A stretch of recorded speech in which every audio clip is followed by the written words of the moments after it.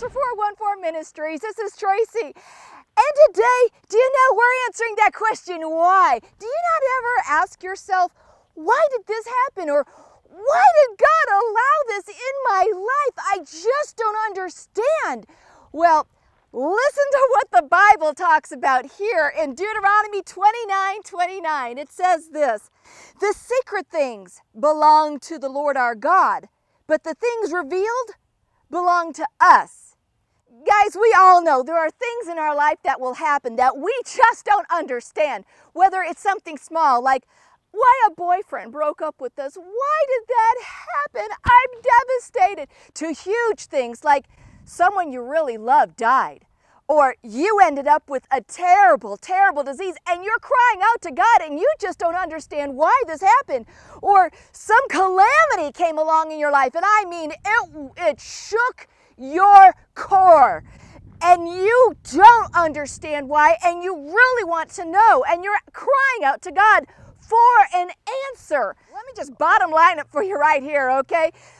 You will spend the majority of your life trying to figure out the whys of life that you don't understand. But what that text is talking about, there are times God will not tell us the why. He says the secret things belong to the Lord our God, but the things He reveals to us are ours. That means that there are times that God will give us a glimpse as to why He allowed something to happen.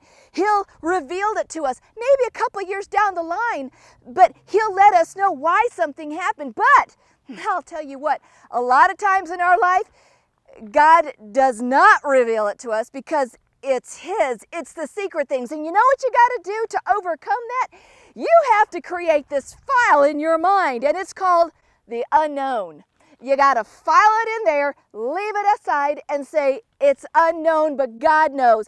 And I have to trust Him with that. I want you to listen very carefully, okay? What I've learned in my life is more times than not, God does not reveal the why. You have to trust Him. Do you truly trust God that He is going to work all things together for good for those who love the Lord? Do you love the Lord? See, sometimes God will bring along something so huge and calamic in your life that it's like a crossroads. I mean, it's this, okay?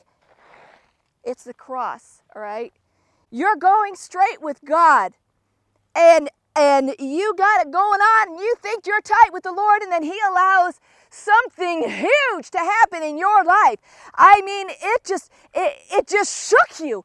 And you, in your reasoning, you thought, how could God let this happen to me? I thought God would never allow this to happen. Maybe I'm not serving the God I thought I was serving. Maybe Jesus isn't all He's cracked up to be. Maybe I got it wrong. And so you know what you do? You take that left-hand turn going off on that crossroad, and you leave God. And I can hear some people thinking, I would never do that. You say that now, but allow something huge to happen in your life. Look at Job, okay? Let's go to the book of Job real quick. Job had a lot of stuff happen to him. I mean, he was taken down one thing after another. And I'm not going to go into the whole story, but let me tell you this part. Job, in the Bible, you do not see that God ever explained to him why this was allowed to happen to him.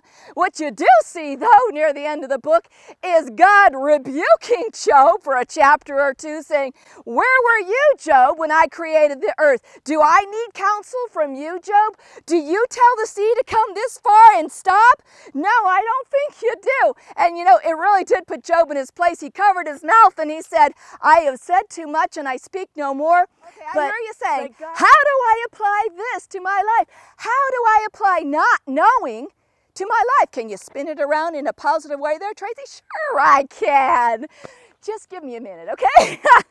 What you have to do is you have to decide beforehand that I do trust God. But how do you trust God? You can't just trust somebody you don't know. What it takes is due diligence. You have to put your work in ahead of time. You have to spend time with the Lord, which means you got to spend time praying and communicating with Him. You have to read His Word so that way you can understand who God is. You might want to go to church too there so you can hear God's Word being spelled out for you, okay? And maybe God will speak to you through that pastor.